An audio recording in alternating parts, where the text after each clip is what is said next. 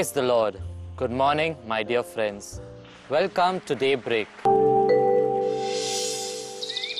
Every morning is a gift of God. Let's thank and praise the Lord with this choir.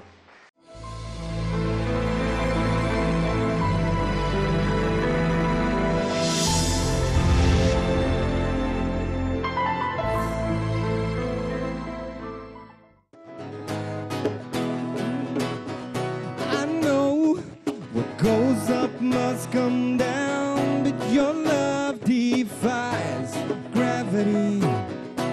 I know what goes around comes around, but your grace lifts me to higher ground. They say that there's a will, there is a way, and you say you are the only way.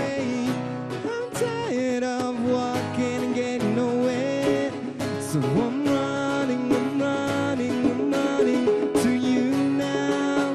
You make me stronger when I fall down. You make me taller to stand my ground. You make me wiser now, so I can see.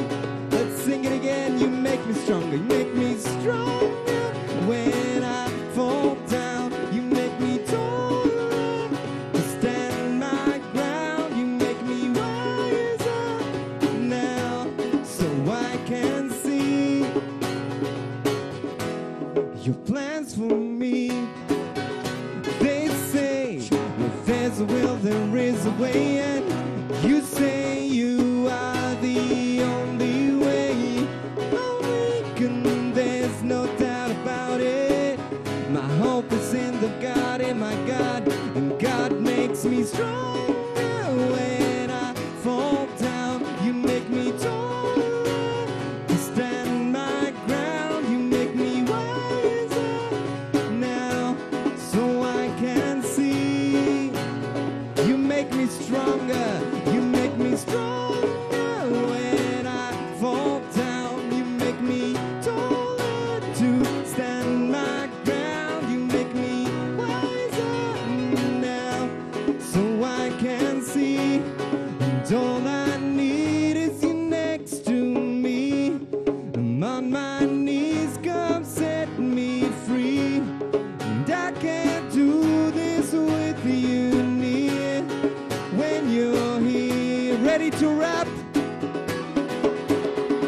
You elevate my mind states, concentrate the light waves. Holy Spirit guide me, make the earth vibrate. Fighting for the will and power, get strong. Feelings change to the sound, to the song. You are all I need, I will always succeed. It's just peace for God to enable his deeds. I pray for the strength to increase each day. Disintegrate the obstacles, show me the way. Stronger when I fall down. You make me taller to stand my ground. You make me wiser now, so I can see. Let's sing it together. You make me strong. You make me stronger when I fall down. You make me taller to stand my ground. You make me wiser now, so I can see. You make me stronger when I fall down. You make me taller to stand my ground. You make me wiser now, so I can see. You make me stronger when I fall down. You make me taller to stand my ground. You make me wiser now, so I can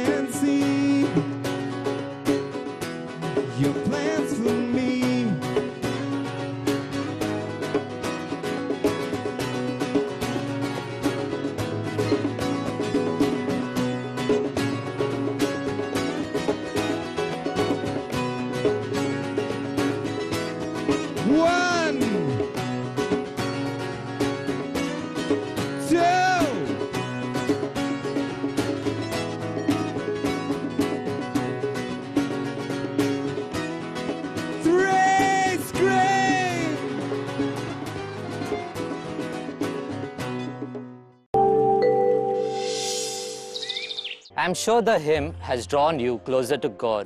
Now sharpen your ears to listen to today's message.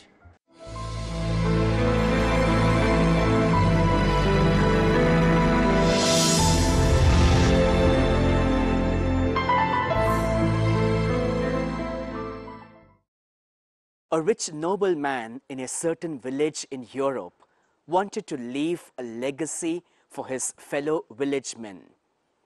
After having consulted many people as to what he could leave as a legacy, this nobleman decided that he would build a church for his people in the village.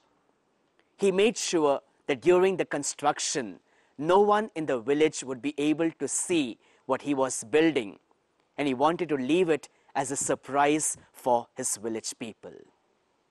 The day finally arrived when the construction was completed and the people gathered together for the grand opening of the church.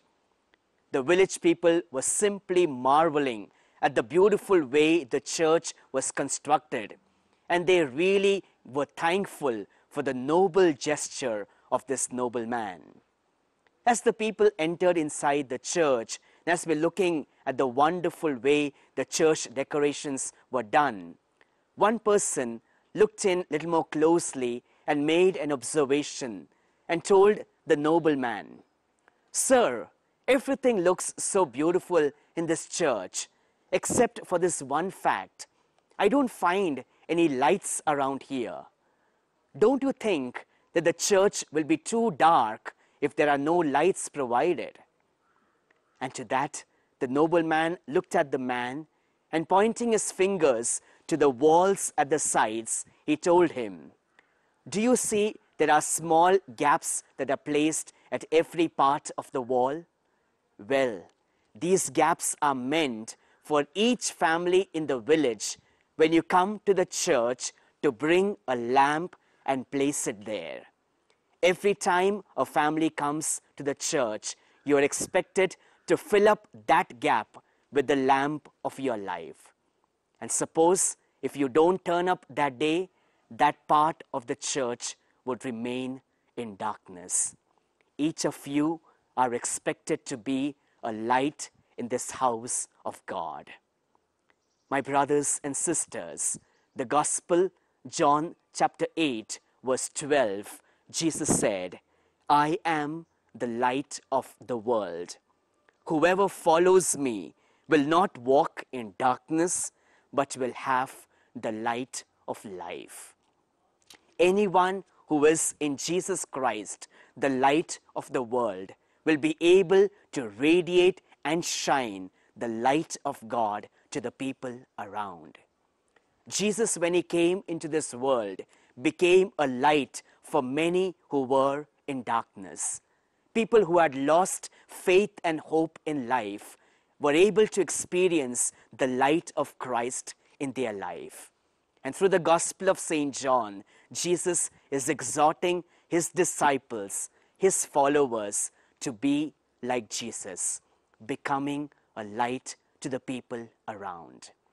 We who are living in this world are expected to, by our words, by our actions, by our thoughts, radiate Jesus Christ, the light, to the people around.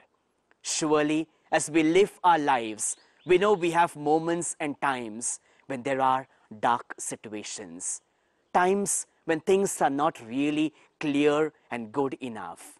But in all those moments, we are expected to hold on to Jesus Christ, the light of the world, and allow his light to shine in our life.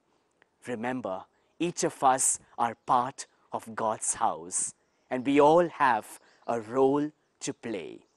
If we fail to play that role of being a light to the world, then that part of God's house will remain in darkness. Let us not allow such things to happen in our life. Rather, let us always allow God's light to shine forth in our life, and thus let us always illuminate God's house with our words, with our actions, and with our thoughts that are united with Christ. May this day be a day when we discover Jesus, the light of the world, more and more, and thus allow his light to shine forth for the people. May the name of the Lord be ever praised, and may Jesus, the light of the world, bless all of us. Live Jesus. Let's draw these lessons from the message and put them into practice. Saints are model for us, so let us have a glimpse of the saint of the day.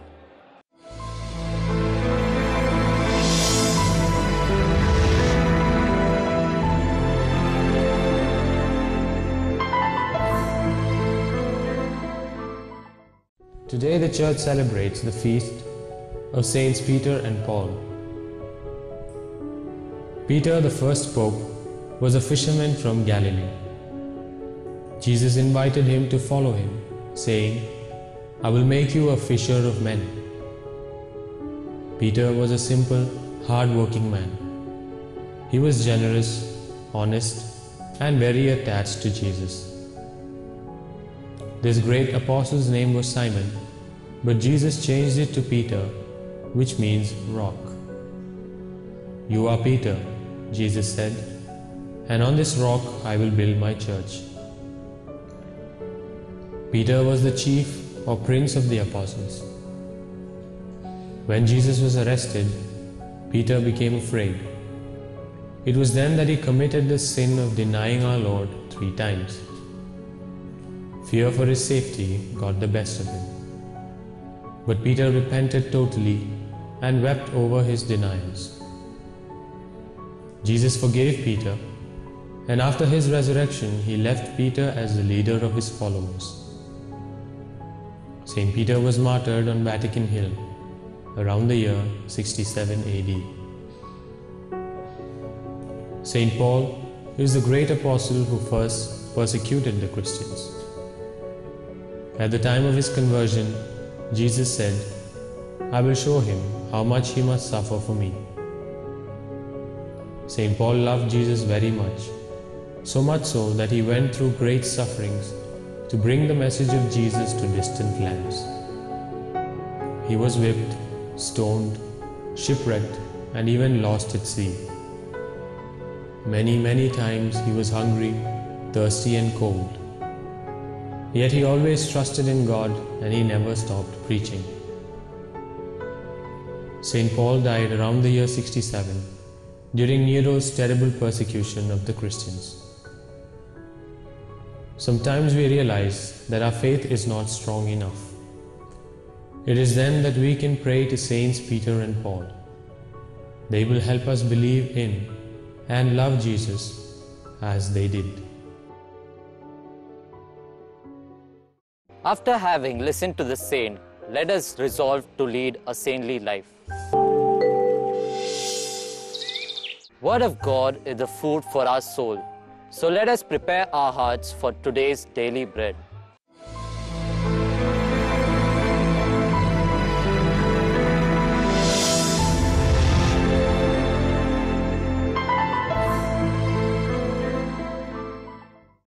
Praise the Lord. Dear friends, welcome to the Daily Bread, a daily reflection on the Word of God. Today is 29th June, the feast of St. Peter and Paul. The Catholic Church, the Latin Rite, has prescribed the reading for today's Mass, Matthew 16, 13 to 19. First, let me read the passage, then we shall make a reflection on these 2 great saints. Now, when Jesus came into the district of Caesarea Philippi, he asked his disciples, "Who do men say that the Son of Man is?" And they said, "Some say John the Baptist, others say Elijah, and others say Jeremiah or one of the prophets." He said to them, "But who do you say that I am?" Simon Peter replied, "You are the Christ, the Son of the living God." And Jesus answered him, "Blessed are you, Simon Bar-Jonah, for flesh and blood has not revealed this to you, but my Father who is in heaven. And I tell you, you are Peter, and on this rock I'll build my church, and the powers of death shall not prevail against it. I'll give you the keys of the kingdom of heaven, and whatever you bind on earth shall be bound in heaven, and whatever you loose on earth shall be loosed in heaven. This is the word of the Lord. Praise the Lord. Dear friends, we had been reading Bible passages in the entire month of June, passages that speak about God's love. We have come to the conclusion one more day that the month of June will come to an end. On the 29th of June, the church is celebrating the feast of the stalwarts apostles, Peter and Paul. They are martyrdom in Rome. I'm especially happy of this day because it was 51 years ago, that was in 1968, June 29th, I was ordained a priest in Rome, in the chapel of the Pontifical College, Urbanianum.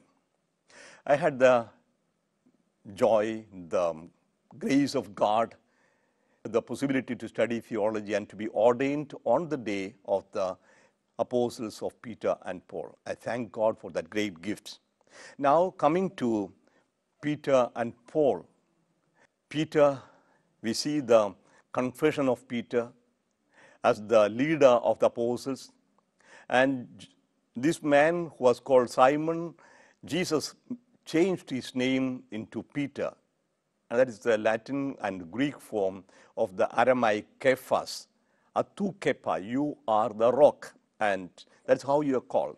So when you translate the Kepa into rock, that is Petra, that is a feminine, so you had to say Petrus, and Petrus has become Peter in English. So ultimately the word means rock, that is strong, unchanging, a rock, a solid foundation. And Jesus wanted Peter to be the solid foundation of the church. But then we know that Peter was a weak man. He was afraid. He was not very courageous.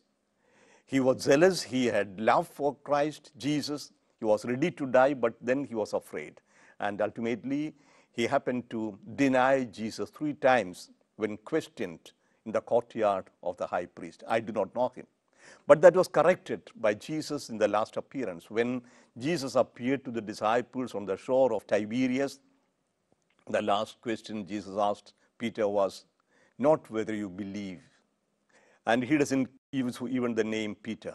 Simon, son of John, do you love me? Simon, son of John, do you love me? Simon, son of John is the weak person. And Jesus knows that he is weak. And only one thing he is asking of, do you love me? And Peter said, yes, Master Lord, you know I love you. The 3 times the question was asked, and 3 times Peter declared his love. The love of Peter becomes the solid foundation. Even though he was weak, even though he denied, Jesus took him back and he became the solid foundation, and he became the first person to announce, proclaim the word of God from the roof of the house where they were living when the Spirit came. When the Holy Spirit came and transformed the weak cowards into courageous apostles and martyrs, Peter is the one who proclaims. And this Peter came to Rome and founded the church in Rome. And there, during the time of persecution by Nero in AD 64 sometime, Peter was crucified outside the city, that is in the gardens of Nero in the Vatican. It is there where Peter was crucified and buried that today stands the Basilica of St. Peter in Rome. And the other great apostle, Paul, he was a fanatic. He was a real enemy of Jesus. He wanted to exterminate the name of Christianity, but then he was converted, changed his life through an encounter with Jesus. And then it comes to this, for me, to live means Christ, and to die is a gain. It's no more I that lives, it's Christ who lives in me.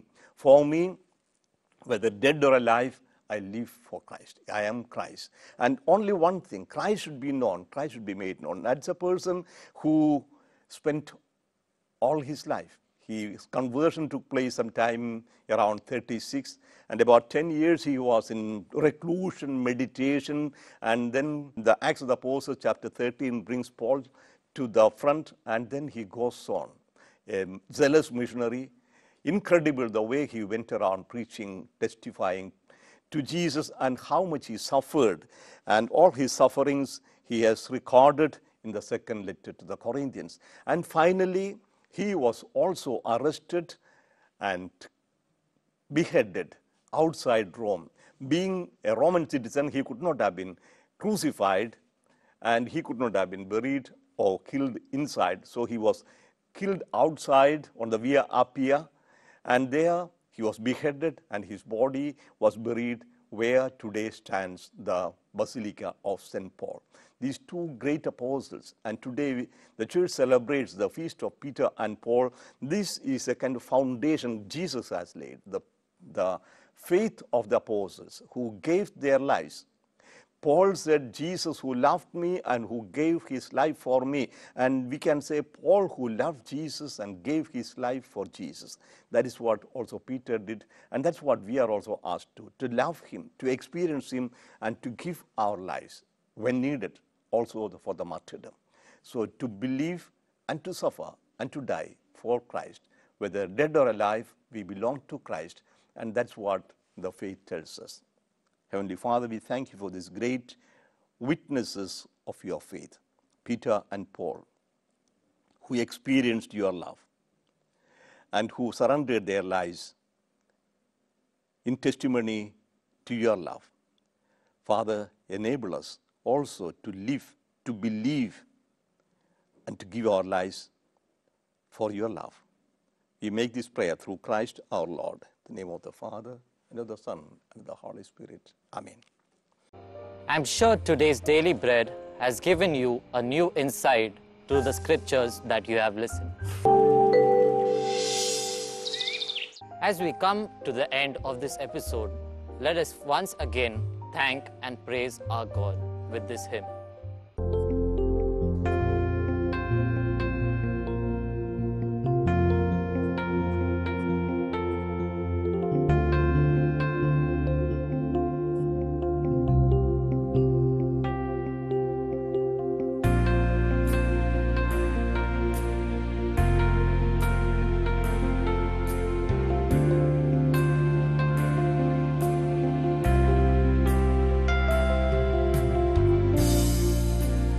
Everyone needs compassion, a love that's never failing. Let mercy fall on me. And everyone needs forgiveness, the kindness of Savior, the hope of nations. Savior, he can move the mountains. My God is mighty to save. He is mighty to save.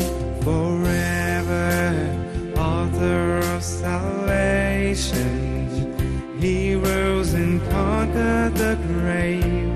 Jesus conquered the grave.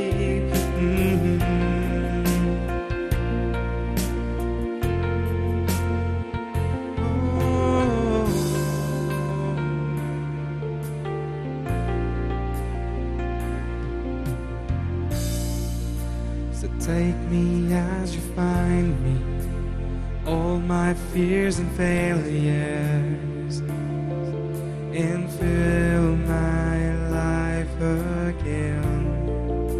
I give my life to follow everything I believe in.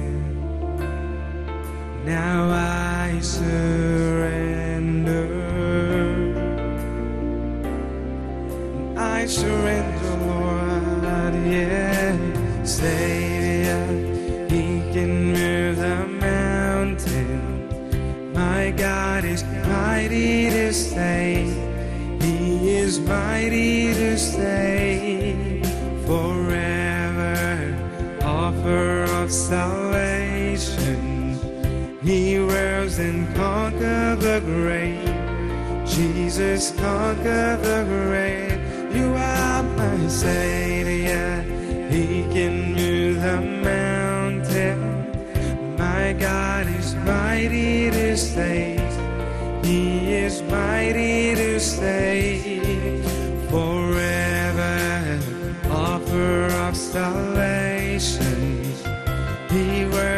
conquered the grave. Jesus conquered the grave. Shine the light down and let the whole world see. We're singing for the glory of the risen King. Jesus, shine your light down, let the whole world see. We're singing for the glory of the risen King. Oh, Savior, He can move the mountains. My God is mighty to save. He is mighty to save. Forever offer of salvation.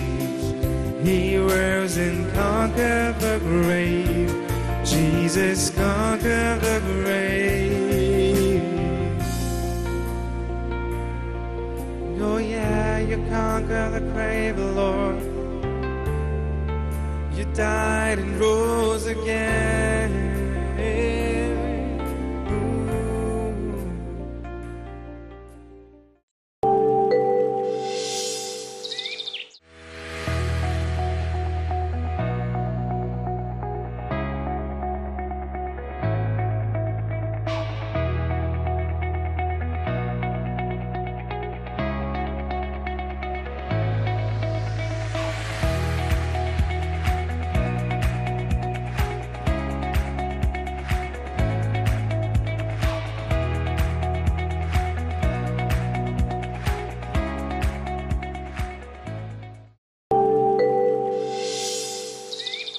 My dear friends, I really hope the last half an hour has certainly been a blessing to you. Until we meet, stay blessed.